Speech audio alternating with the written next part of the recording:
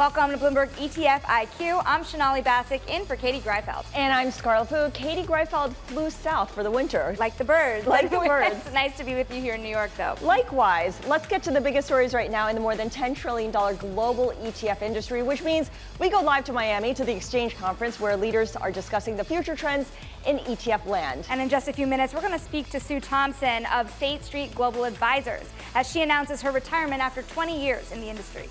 And your chocolate may be more expensive this Valentine's Day as we look at an ETF that tracks a sweet commodity. Now, normally we'd be bringing in Eric Balchunas to show us the flows, but he's one of the big shots attending that conference in Miami, so we're going to catch up with him later on. In the meantime, I will fill in as the Balchunas tribute band and go through the flows. All right, let's start with inflows because the big headline, of course, this past week was the S&P 500 breaching 5,000 for the first time ever, powered by big tech. So it follows that Qs and cheap beta lead the way, each attracting at least $1.6 billion in flows. We also see SPLG as another example of cheap beta. Also in the top 5 are 2 Bitcoin ETFs. You have IBIT and FBDC. This is iShares and Fidelity. They've each attracted about $3 billion in inflows there as well. A couple of bond ETFs as well to tell you about. You have TLT and you have BND. We know that the U.S. Treasury auctioned off 10 and 30-year bonds that drew pretty decent demand. Let's go now to outflows because you'll see a familiar ticker here at the very top, and that is SPY.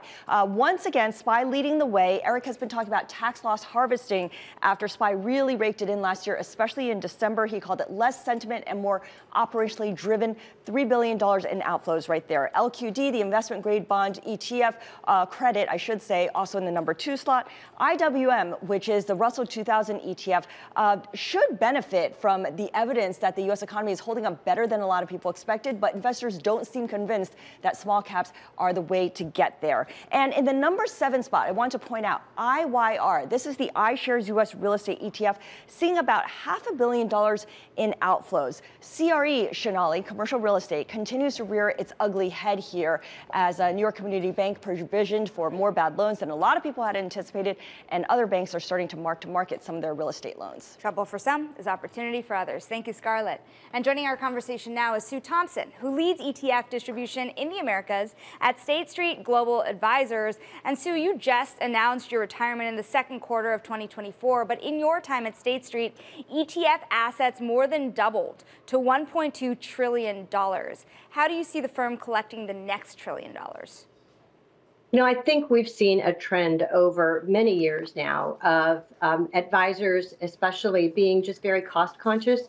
So I think the next wave of growth is going to continue to be a lot more in low cost. We've already seen about 60% of flows go into low cost, and I think we've done some very compelling price cuts back in August that really position us well for the future. So I think that's a major trend. I think we've seen a trend now going on for quite some time around fixed income. I think we're going to continue to see advisors choosing to go with fixed income. And then lastly, I think one of the areas where I'd love to see some development would be in trying to get alternatives into this ETF as a wrapper. I think that would be just a really great innovation for the market. When you say alternatives, are you talking about mimicking alternative strategies or investing in private equity and the like? Well, private equity is very, very difficult to do, but I do think that there are a number of different strategies that actually, you know, if you're creative, that you could do in the form of an ETF. So I'd love to see us, I'd love to see the industry, but especially State Street, I'd love to see us do something there. You know, it's interesting, Sue, you're one of the very rare people in the industry that has worked for the trifecta, BlackRock, Vanguard, State Street. When you think about where the battle is being fought on the ETF turf, what is the singular most competitive area right now?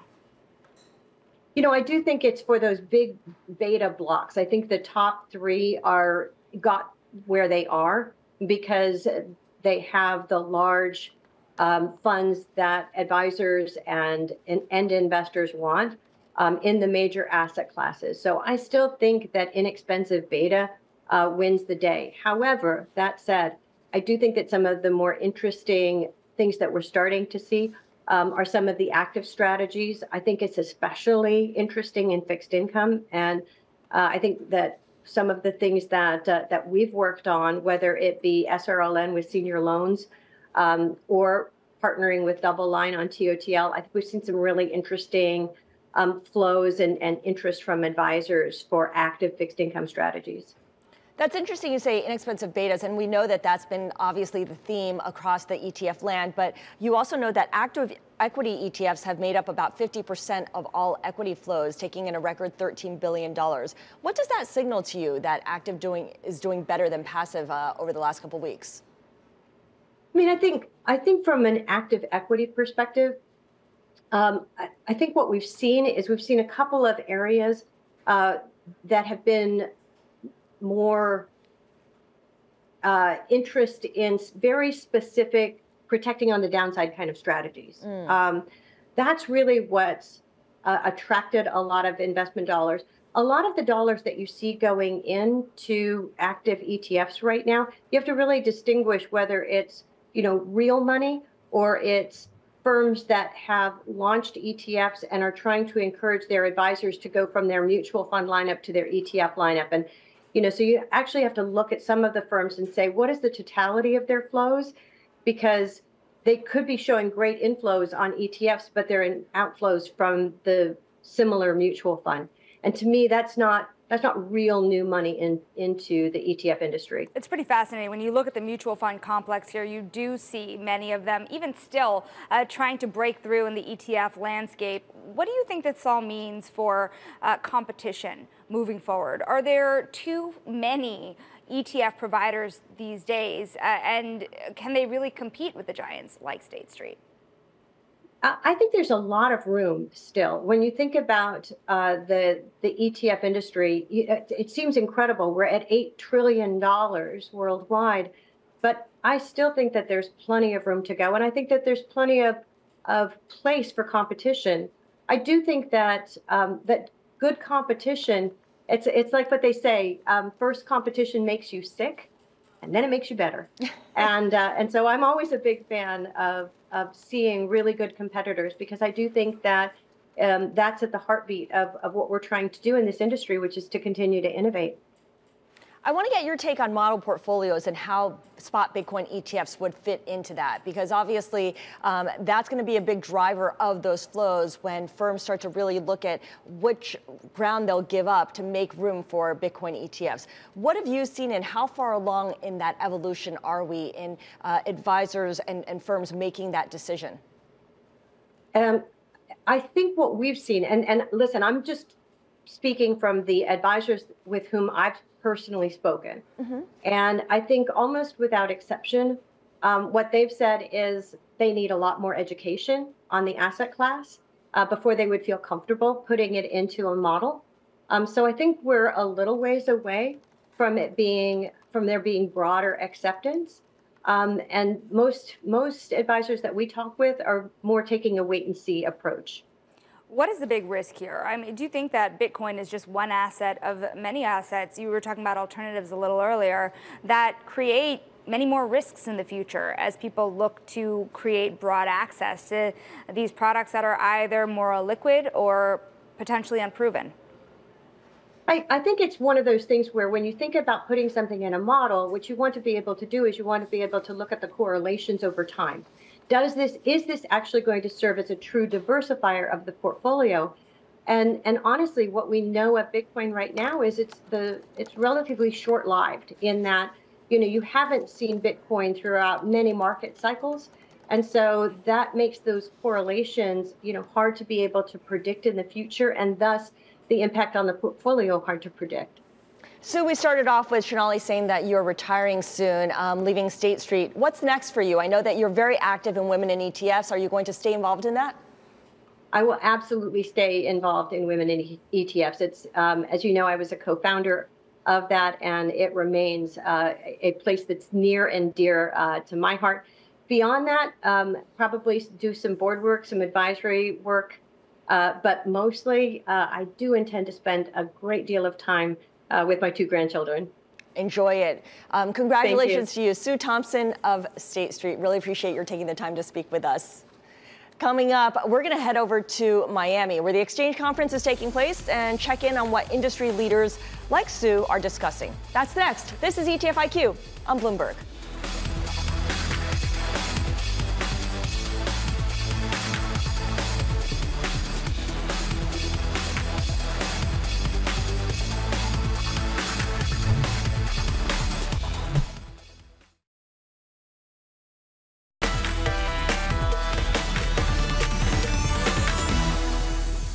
Welcome back to ETF IQ. I'm Shonali Bassick, and it's time now for the ETF Brief, where we highlight stories and trends that caught my eye.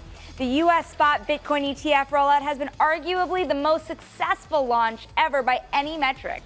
Inflows haven't been underwhelming by historical standards, and BlackRock and Fidelity's ETF have taken in cash every single day, gathering more than $3 billion apiece. And it tops the industry's all-time list for assets after the first month. And at the offshore market, there's a different story going on. Investors just keep taking cash from U.S. listed ETFs tracking Chinese stocks. And despite hopes of stimulus measures from the world's second largest economy, more losses look likely. And I want to talk about another hot market, the Treasury market, because investors are weaning off Treasury ETFs after sinking more than $100 billion, a record, into them last year as they wait Fed actions and shift instead to corporate bonds, Scarlett. And I imagine all those themes are playing out at the Exchange ETF conference taking place in Miami right now. Who else is there? Katie's there, Eric Balchunas is there. So let's check in with Eric of Bloomberg Intelligence. Eric, good to see you. I know you arrived in Miami over the weekend. Is everyone talking about the spot Bitcoin ETF? I imagine that's top of the agenda. Yeah, for sure. I think digital assets, no surprise. It's the shiny new object, the new thing that everybody's sort of like excited about. 2-3 years ago it was ESG. 5-7 years ago, it was smart beta. There's always something new that kind of captures everybody's imagination. It's like a new frontier. And, the core of the portfolio, as Sue mentioned, that bulk beta is largely had. Vanguard and BlackRock and State Street are going to battle that out. 1 basis point, 2 basis points cuts. There's not a lot going on there. But the fight for stuff that can accent or complement that 60-40 is red hot. So whether it's the Bitcoin ETFs or thematic ETFs, that's the area of the portfolio that a lot of the innovation is going to take place in. So that's where a lot of the product talk is. But there's also like some classic how to use ETFs in a portfolio, a lot of education that goes on here in between some of the more like sexy panels on Bitcoin and whatnot. So it's the conference has evolved over the years. And it's getting a little more just full of Wall Street firms, too. That's another change that I've seen over the past 3 or 4 years. Well, one question I had, too, are there different types of people who are buying, or institutions, rather, that are getting into ETFs, given that we're seeing the innovation and products start to broaden out? Yeah, absolutely. So I'd say 70% of the ETF ownership is advisors. That's like the core market. They love ETFs. But institutions are about 10%, and then do-it-yourself retail, whatever the remainder is, would be the retail. That's growing. I think do-it-yourself retail is probably the highest growing area. Institutions tend to use only very highly liquid ETFs. Over time, though, I think they'll evolve as mid and small-sized institutions sort of like stop the Yale model and look towards more like a Vanguard model to save costs. I think you will see some applications there. The bigger CalPERS type institutions, they're always going to go with private equity and the Yale model type stuff. But advisors, heart and soul, always will be. And the big reason they're so into ETFs is they change the way they get paid. They used to get paid getting a commission from the mutual fund.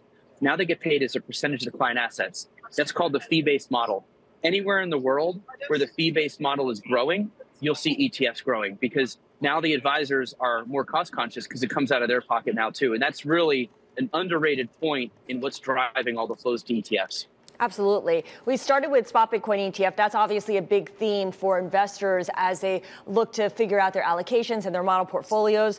Also, AI, top of mind as well, and Ozempic. What are the other big investing themes that are out there right now? It's funny you mentioned AI. I've heard it twice already. But, there's not a ton of flows into AI thematic ETFs. But AI, I think, is going to be used more and more to assist how active does its job. And active is a huge growth area. So I think that is where we're going to see AI. And I do think that's an ongoing theme we'll see for the next 5 years. Now, AI thematic AI thematic ETFs, not a big deal, but AI used in active, I think will be a big deal. Eric Balchunas of Bloomberg Intelligence. Enjoy the conference and enjoy Miami while you can. Thank you. Still ahead, we drill down into commodity ETFs with Robert Minter of Abrdn. Stick with us. This is ETF IQ on Bloomberg.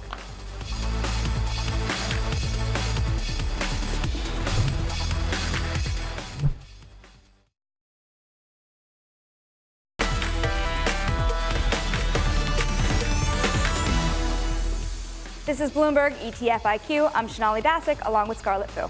It's time for today's drill down where we focus on one ETF. And normally Eric does this, but I'm going to take over for the day. We're going to start with BCI. This is the Abrdn Bloomberg All Commodity Strategy K1 Free ETF. It's designed to track the Bloomberg Commodity Index, which is down about 1.8% so far this year and actually hovering near two-year lows. So this is a passive fund. You can see actively managed, no. And as a result, its fees reflect that 25 basis point expense ratio. This fund has about $785 million in assets. Let's take a look at the holdings. Change up the screen here. As I mentioned, the fund tracks a Bloomberg Commodity Index, but it combines that with the return of 3-month Treasury bills. So you'll see a lot of Treasury bills sprinkled into the holdings here. And you'll also see a bunch of commodities, futures contracts in the metal, agriculture, and energy space. We're talking zinc, for instance, cotton, wheat. There's heating oil as well. So a lot of mixes here of the commodity index, Shanali, that really gives you a full picture of the commodity complex. Certainly a lot to think about across the complex. Thank you, Scarlett. Joining us now to talk more about this ETF is Robert Minter, Director of ETF Investment Strategy at Abrdn. Robert, I want to kind of hone in here and go right to gold. And the reason is because if you're in a year where the Bitcoin ETF has come out and you have a lot of investors pitching this as digital gold, what do you then make of the original gold ETF? Well, it's funny that gold's been used for currency and as jewelry for 6,300 years.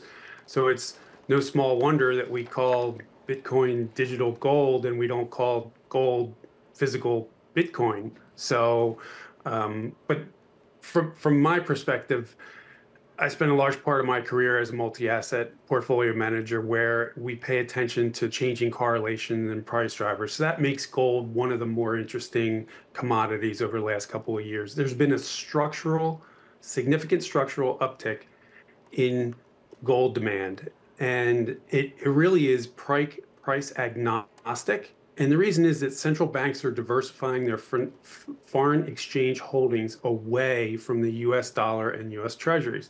It's not the death of the dollar, but even small percentage moves away from those treasuries and dollars into gold can make a big difference to the price of gold. And this has been, as an example, I just was going to mention that foreign central banks bought 1,081 tons of gold in 2022, 1,037 tons in 2023, and that just completely swamped the 650 tons of gold that ETF investors sold over the same time period. Yeah, that's some great context, and I appreciate your sharing that. This is a story that we've heard for a while now, central banks diversifying away from the US dollar, and China is kind of leading the way here. Do you see a corresponding decline in exposure to treasuries as it amps up its gold purchases? Yes, we saw a 10% decline in treasuries that China held over the most recent data period. So yes, does that make a difference to the treasury market? No, the treasury market's huge, but if you take all of that money and put it into gold, particularly if you're agnostic about the price you pay for that gold, it does make a difference. If you look at ticker BCD, the Abrdn longer dated strategy related to commodities, yes, gold is number one in the holdings here, but you also have a large exposure to crude. How do you think about the volatility in energy prices right now as you're thinking about investing in a commodities portfolio within an ETF? So there's very few ways to get that type of geopolitical risk exposure in a portfolio. Right now, there's no geopolitical risk in the price of oil. We're getting more and more concentrated areas where we get our oil from. If you look over the last 50 years, the average demand increase per year is 1.5%. That's really hard to dent that demand increase every year.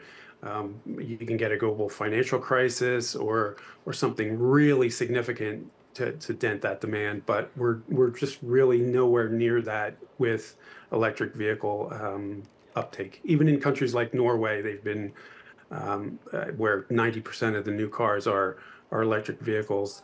All they did was really stall the demand increase. We see the energy transition as one of the largest projects humankind's ever undertaken. It's going to be a long time. Yeah, as we've seen with the slowdown in the adoption of EVs, certainly at the consumer level. Robert, thank you so much for joining us. Robert Minter of Abrdn there. And before we go, we wanted to take a special look at another commodity ETF just in time for Valentine's Day. The 2-Cream Sugar Fund trades under the ticker CANE. It focuses on a single commodity, and that is, you guessed it, sugar.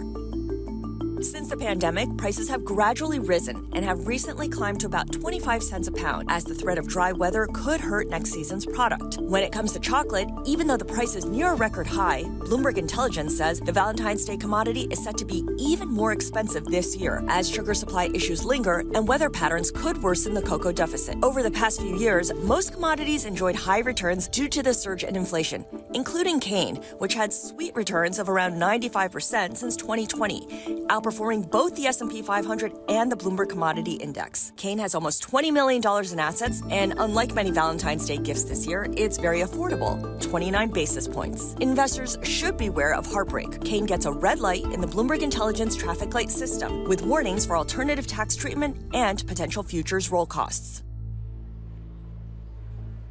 All right, a classic commodity ETF in so many ways. Absolutely, the original commodity, food. But you know, there is another commodity, Bitcoin. Is it a commodity? Well, is it a that's currency? an Who knows? debate, right? But digital gold, let's call it for the purposes of this show. The ETF's obviously creating a lot of love around it. Bitcoin hitting the first time since 2021, the $50,000 mark, if you could believe it. Keep an eye on that, and of course, watch crypto on Bloomberg as well. And because of President's Day next week, we're going to be back on Wednesday, February 21st. And if you just can't get enough of ETFs, a reminder that you can listen to Eric and Joel Weber on Trillions. It is their podcast that covers the industry. That does it for Bloomberg ETF IQ. I'm Scarlett Fu. I'm Shonali Bassick. This is ETF IQ on Bloomberg.